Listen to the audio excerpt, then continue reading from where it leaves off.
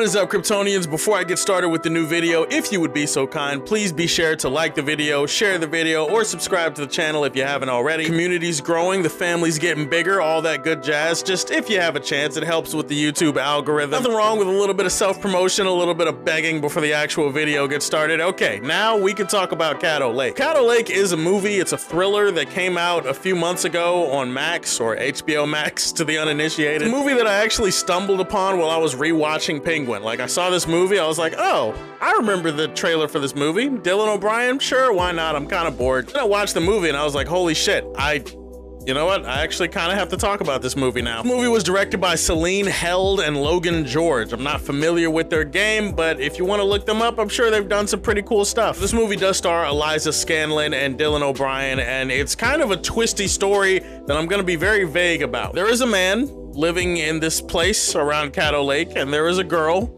living in this place around Caddo Lake. And after the sister of the girl ends up going missing, what follows is a mysterious mystery in which the forest and surrounding areas surrounding Caddo Lake are not what they seem. Some heartbreaking family secrets are discovered as they search for this girl, and that's really all I can tell you. Definitely gonna be one of the weirdest reviews that I've ever done because I really can't tell you shit about this movie. Like, I can, but I won't, if that makes sense. Saw the trailer like months ago, didn't think anything about it. I was like, oh, I'll check it out when I get to it. And then I saw it and I was just kind of like, holy shit, I'm glad I didn't know anything about it. I want you to go into this movie not knowing a damn thing about it because I promise you it's going to hit even harder when you actually watch it. What I can start with is that it is a well-directed, extremely well-shot movie. I actually did not know that Caddo Lake was a real place, so I'm not entirely sure if they shot it on location or just in a place that looked like Caddo Lake, but either way, it's a gorgeous looking movie. There's a lot of big, huge overhead shots, a lot of wide shots, a lot of great shots that take in the water, take in the scenery. You know, you need shots like that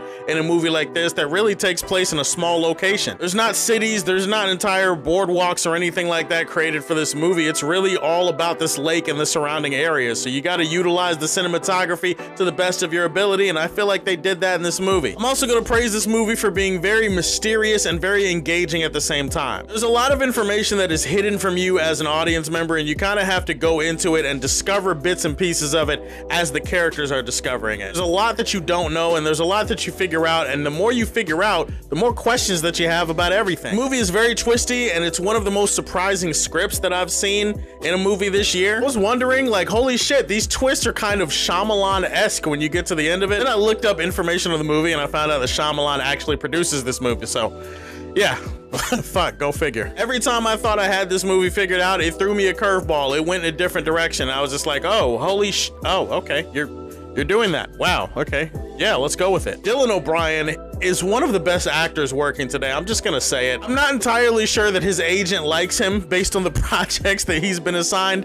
Putting all of that aside, this guy feels like he could be a superstar if he wanted to be. He has the chops, man. Y'all know you hear a lot of people say like, oh, this guy's got acting chops. This woman has acting chops. Trust me, Dylan O'Brien has got the juice. This dude is great. He would have been a great Spider-Man probably if they had decided to go in that direction. He's all in. It is so great to watch an actor flex like this. And it's not just him. The movie's well acted in general. All the supporting and side characters do their thing too. Also, shout out to Eliza Scanlen. She plays the other main character in this movie and she kills it too. She knocks it out of the park. I was unfamiliar with her game. You have a movie that is ambitious and a movie that is ambiguous. A movie that will ask you questions and not give you all the answers you're looking for. Tense and exciting and interesting and weird. I really dug it. I think most people, if you're down for a good mystery thriller, are going to enjoy the hell out of the movie too. I do have to prepare you though, this movie takes a lot of time to set things up. This is definitely set up the movie in the first half of it. Just to prepare you and warn you for that, this is a slow burn type of mystery thriller. It is not always gonna have the exciting scenes. Sometimes it's just people investigating shit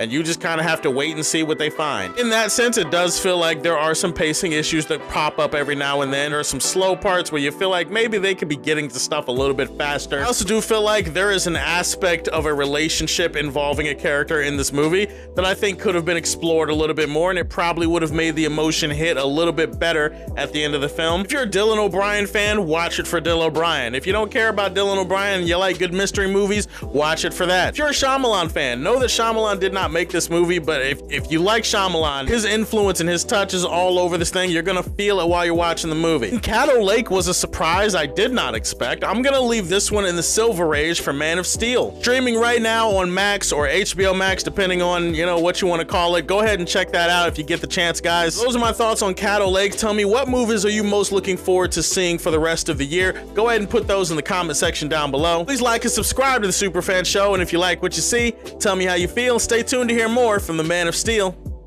Peace.